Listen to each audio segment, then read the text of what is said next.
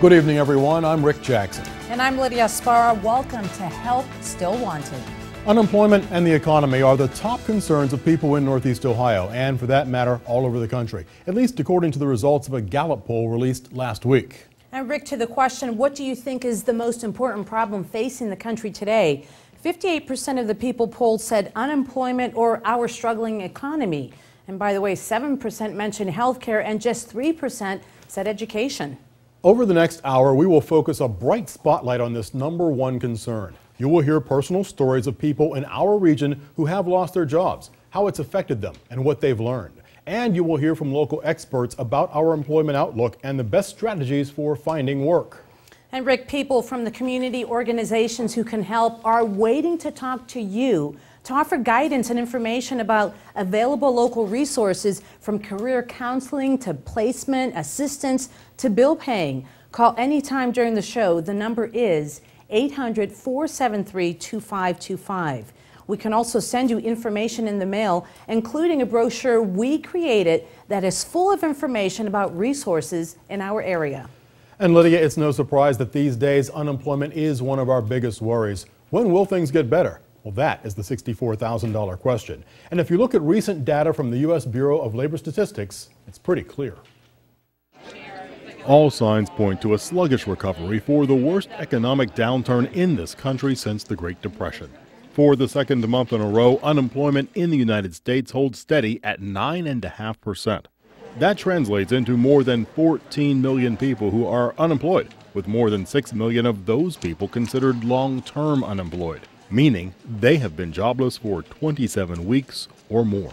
And over the last 3 months, an estimated 1 million Americans have left the labor force and stopped looking for work.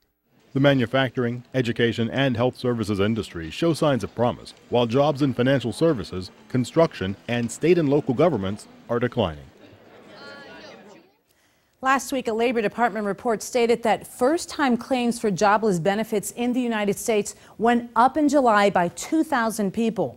The total now stands at 484,000, the highest it's been since February. Many analysts had expected that number to drop in July, but unfortunately they were wrong. We'll analyze the job market trends in our region in just a moment. First, be sure to call if you need help. We have phone volunteers all around here in the studio right now who can connect you with local resources that can help you. Maybe you need help paying bills or brushing up on your resume, or maybe you're just feeling frustrated or depressed and you just don't know where to go for help. Call 800-473-2525. Our phone volunteers will be here throughout the show and will stick around for an hour after the show. Help is just a phone call away. Again, that number is 800-473-2525. Rick? So what is the job outlook here in Northeast Ohio? How does the unemployment picture in our region compare to other places around the state, the Midwest? These are the kinds of questions my two guests ask themselves all the time. Mark Schweitzer is Senior Vice President and Director of Research at the Federal Reserve Bank of Cleveland. Dr. Schweitzer holds both a master's degree and PhD in economics from UCLA. Ned Hill is an economist and Dean of the Levin College of Urban Affairs at Cleveland State University. He earned his doctorate in urban and regional planning and economics from MIT. And thank you both for being here. You're welcome, Rick. Ned, if you listen to Columbus, we've got jobs just sprouting all over the place. But if you listen to all those people that would like to replace the governor and his job and other jobs, we're shedding jobs at heretofore unknown levels. So what's the truth out there? Well, never pay attention to political ads unless you got some data behind you. The truth of what's happening in the state right now is that the state is underperforming the nation. Surprisingly enough, the Cleveland region has been doing a bit better than the nation for about a year. That the unemployment problems in the state are heavily rooted in the small to mid-sized metro areas, and desperately, the Appalachian region has some desperate problems. And surprisingly enough, manufacturing is leading the rebound, but with some, small numbers. And 2/3 of the manufacturing growth job gain in the state took place in Northeast Ohio. Yeah, we're going to talk about manufacturing specifically in a second. Mark, does the labor drive the economy, or is the economy driving what we need for labor right now? Well, I mean, from a labor's perspective, it's definitely the economy that drives labor. Right. But if you're thinking about how does our economy get better, we need to have jobs too. It's kind of chicken and egg, but they go together. And it's kind of tough to talk about the end of the recession without people being employed. But when people look at the history of the record, my guess is they're going to say that the recession ended a year ago about this time. It just doesn't feel like it. When we look at all the numbers, and I quoted some out there, roughly 35% of people say they're completely unhappy and pessimistic. Economic doldrums right now really have people thinking this isn't going to get any better. Well, I think that's a common holding, that you feel like it's not going to be better. That is the normal state for this part of the business cycle. You've got some improvements. Right. We project some more gradual improvements, but as our bank president has been saying for the last year, we expect a gradual and bumpy path out. And that doesn't give you a lot of comfort. And so we're not surprised.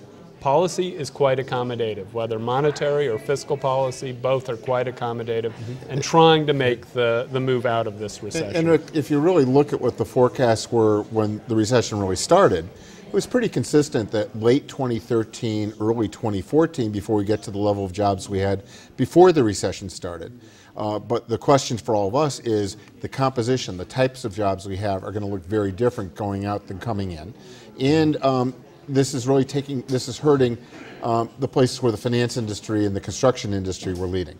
Yeah, when we talk about real estate, it's location, location, location. When we talk about Ohio, it's manufacturing, manufacturing, manufacturing. We've got some graphics here. Some of the situations we find ourselves in right now comparing Ohio to the United States. First is showing that difference. What gets your attention, Mark? The gap between us and the nation, or the steadiness of the gap year to year? Well, I mean, we've definitely been following both. I mean, the interesting thing is if I went back further than this data, I would have seen periods of time where Ohio's unemployment was considerably higher than the nation. We had some successes, we had some progress. It turns out the sort of 2000 to 2006 period was not that great for Ohio. Right. We've seen some data recently that point to some gains in our strength. So it's always a mixed picture, but I mean Ohio is a little more manufacturing concentrated, and relative performance reflects that. Let's move on to the next one because we want to make another comparison here. This is Ohio as compared to the states around us. It's not just the U.S. where we flounder. Our competitors, with the exception of Michigan, which is car dependent, manufacturing states east and west of us, Pennsylvania and Iowa in this example, have better employment numbers than we do. Is there something that we're doing wrong that Harrisburg and Des Moines are doing that Columbus isn't? Well, interesting enough, we've got a large contract for the state of Pennsylvania to look at their manufacturing strategy, and they gave it to us about 2 months ago.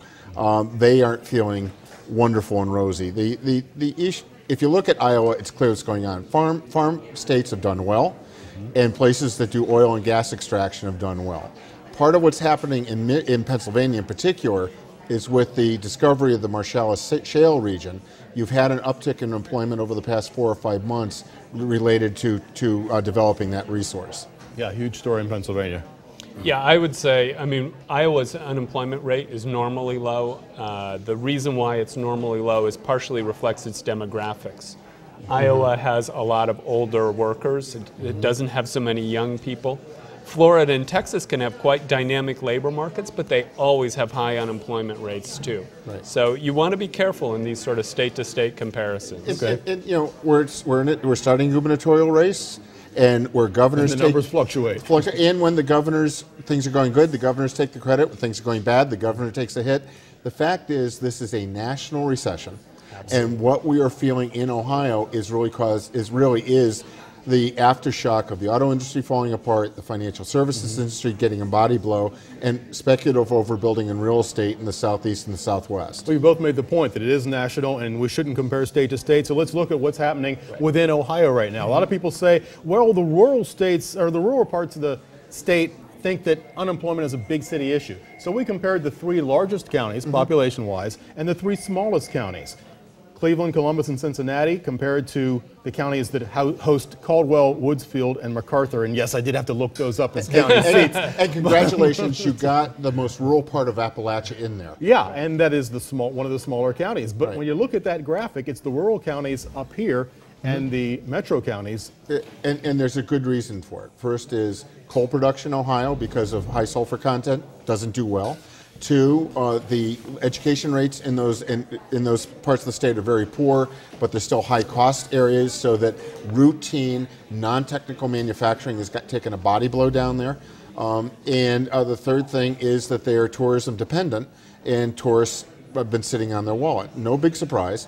The other thing is, while these percentages look high, the absolute numbers are relatively small, and the unemployment rates in the parts of Appalachia you're looking at really are driven by what's happening at the outer edges of the Columbus and the Cincinnati metropolitan area. We're going to have to leave it there. Ned Hill, Mark Schweitzer, thank you so much for being here. You're welcome, Rick.